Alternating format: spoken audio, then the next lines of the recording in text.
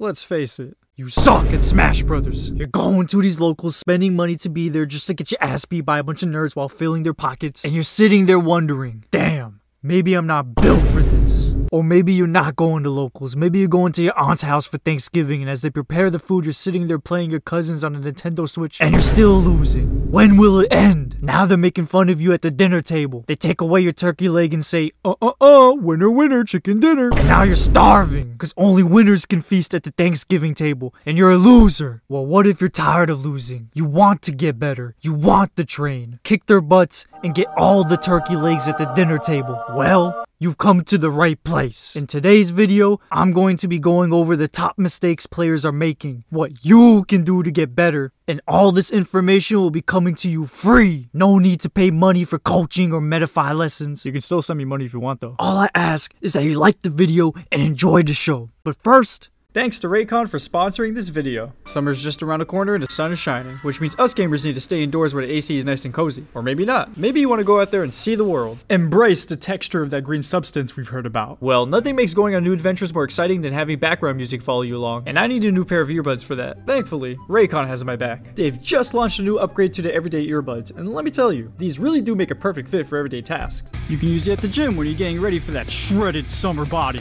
or indoors when you want to relax and play some games. I mean, that's what most of us will be doing this summer anyways. These wireless earbuds come at half the price of other premium earbuds, but the quality is just as good. The ergonomic earbud shape fits perfectly in any ear, and its optimized gel tips make them the most comfortable earbuds I've ever felt. They come in 4 vibrant colors. Mine are blue, just like my favorite hedgehog, and stylish protective cases that you can choose to complement your buds. And thanks to Raycon, they are offering you guys a great deal. Just go to the link in the description below or go to buyraycon.com/yourtoslow and get 20% off your Raycon purchase along with free shipping. Thanks again to Raycon for supporting the channel.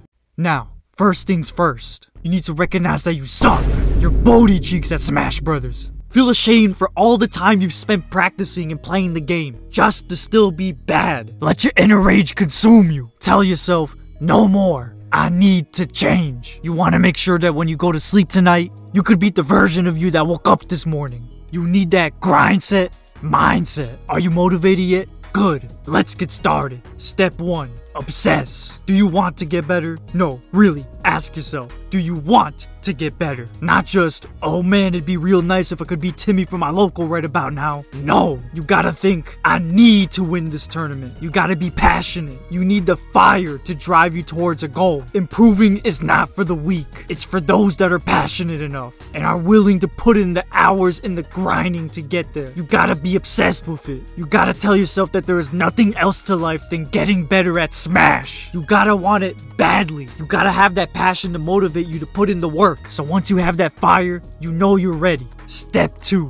Matchups. You gotta take the time to learn the matchups. Yes, that means you're gonna have to sit down and play against Sans Undertale for a couple of hours. You're gonna have to play against Sonic, Min Min, Kazuya, even Luigi. If this doesn't sound exciting to you, then I got some news for you, pal. You chose the game. You're going to have to learn to deal with these matchups, and if you don't like that, you're playing the wrong game. If there's a matchup that annoys you, you're gonna have to learn to love it. You're gonna have to trick your mind into wanting to play that matchup, because that's the only way you're going to learn how to deal with it. For me personally, I hate Snake. This is the stupidest character in Smash history. Why is it that every time I play against him, I feel like I'm in a sudden death match? There's just explosions everywhere. You can literally take damage for hitting him. That's the stupidest thing ever. But you know what? I'm gonna have to put all of those thoughts aside, because I'm never gonna get better by just complaining about the matchup. Trust me, that doesn't work. If I'm gonna get better at this matchup, I'm gonna have to learn to love it. I'm gonna have to be obsessed with it. I'm gonna have to hit up every Snake main on Earth and beg them to play me. I'm gonna be in their DMs begging until I'm playing this matchup over and over and over until I'm numb to it. I gotta become so experienced in this matchup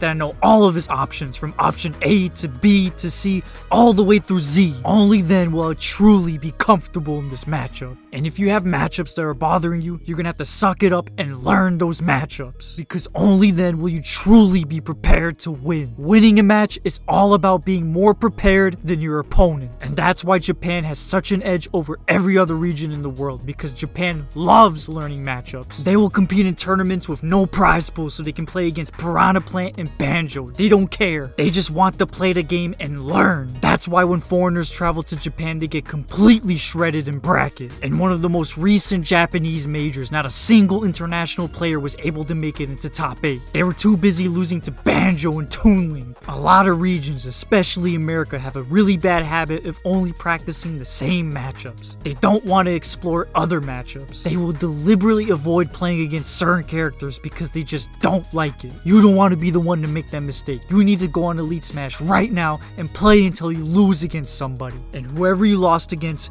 that's your next lesson. If you lost to Yoshi, well, guess what? That's now your favorite matchup for the day. Look up the Yoshi Discord and ping every single Yoshi main on Earth until one of them plays you. And just play that matchup over and over and over until you feel like you can beat every single Yoshi main in the world. Knowledge is power. And the more matchups that you know, the more knowledge that you'll have. Tip number 3, take notes. Now there's 2 parts to the strategy. You want to take notes literally, where you're putting notes on a piece of paper or typing on your phone. And the other part is that you want to take notes mentally. Now here's what I mean by this.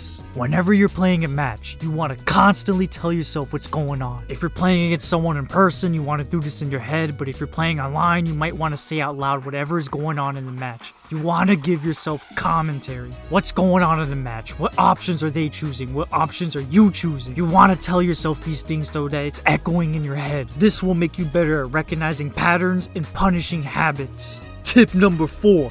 Play online. I know playing Smash Online is a fate worse than prison, but trust me when I say this. Playing online is a cheat code to gaining experience and getting better. Tip number 5. Use training mode. You want to get the most out of your conversions. Make your advantage state broken. You got Kazuya, Game & Watch, Rob, Steve, even Luigi. All these easy bait characters that are killing you off one interaction. You gotta be on that level. Lab your character. Learn the broken stuff. Figure out how to get the most bang for your buck out of every neutral win. Make sure that all of your neutral wins lead into big damage and are forcing your opponents into difficult situations where you can further extend your punish.